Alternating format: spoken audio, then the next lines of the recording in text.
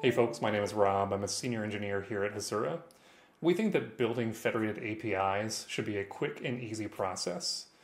In fact, we think you can do it in under a minute, and that's exactly what we're going to do in this quick start.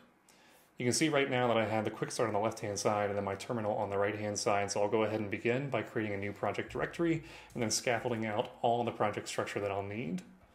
From there, I'm going to go ahead and add a data connector, and I'm going to accept Postgres as the default one, along with a few default values that go along with this, including our sample database. At this point though, you could use any data source you wanted to along with your own connection string.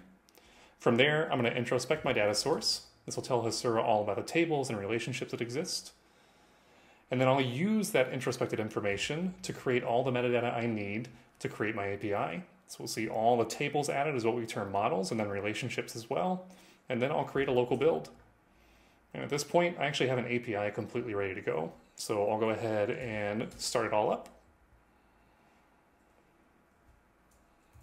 And then I'll open my console so I can explore things.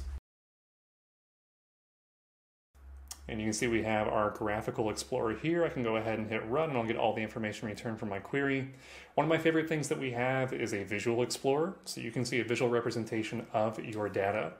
Now this is a very simple example where we only have one what we term subgraph with one data source connected, but you can imagine this being a much more complex application that has various teams connecting data all across disparate sources into a single API.